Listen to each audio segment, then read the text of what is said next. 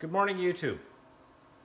Welcome to another episode of Frank's Garage, or what the hell did I get myself into this time? Doing inner axle seals on a 2012 Ram 2500. Evidently we have to pull both axle shafts in order to get the carrier out to access the seals. We need to do this without damaging the wheel hubs. I watched one video the other day and the guy was changing a U-joint and he blew apart the hub. So I needed to come up with a better way. This is an inner tie rod from I don't know what. I don't remember, but I'm a bit of a pack rat, so I saved these things. I cut it off. I've got myself a little swinging press tool.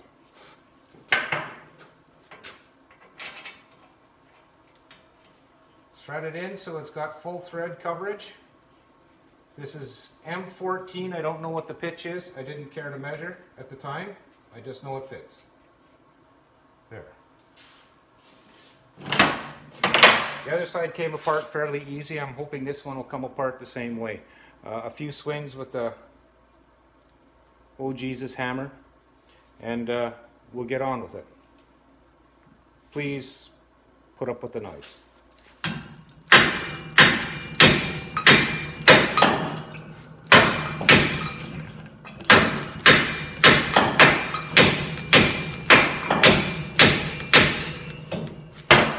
I don't know if you can see in the video. We'll sling in a little closer. And there's a gap forming at the bottom corner. So I'll move up to the top. I'll give it a couple whacks. I'll turn it and hit the other side. Slide you back. In case you're wondering, you're attached to my oil drain.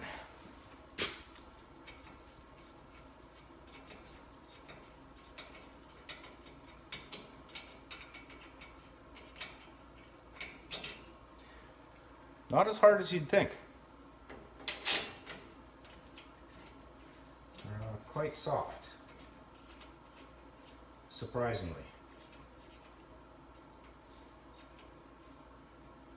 Okay. Right there, a couple more whacks. Oh yeah, that's going.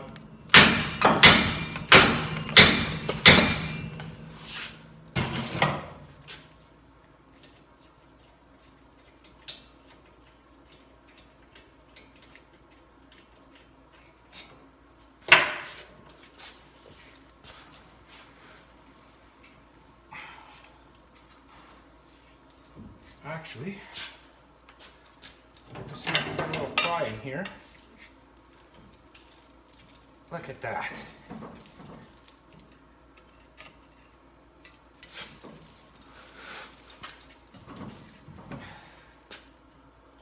One here.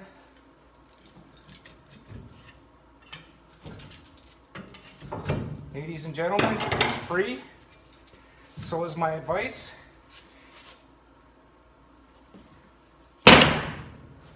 Now this is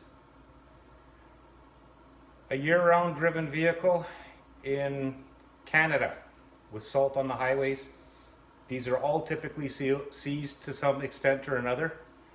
So your results may vary. If you've gotten to this point and can't figure out how to get the hub off, I hope this helps you. Have a great day.